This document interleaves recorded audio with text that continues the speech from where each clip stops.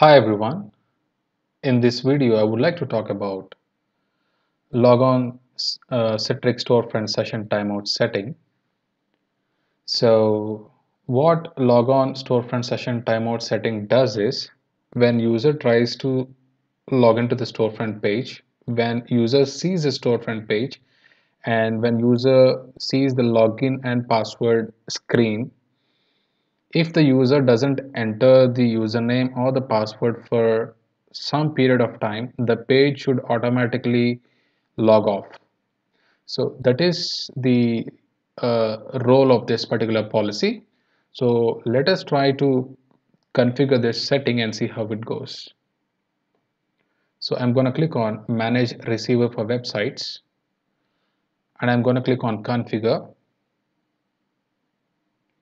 and we have this session settings here. If you see sign in timeout here, it is 5 minutes.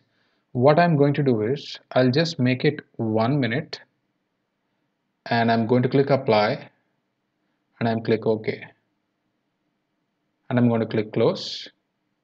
Now the policy has been applied on the storefront server. Now let's go back to the storefront server, the URL. Let us refresh, and as a user,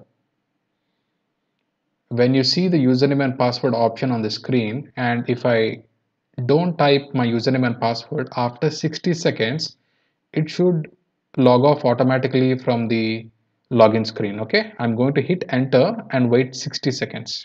Okay, I'm hitting enter. Okay, now it is asking for username and password. Now I'm going to wait 60 seconds and see how it goes.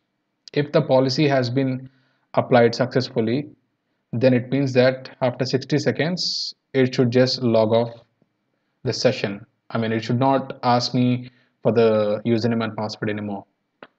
Okay, I think it's already 20 or 30 seconds. Let's wait for 30 more seconds and see how it goes. So basically after, yeah, you see that it is saying logon has timed out due to inactivity.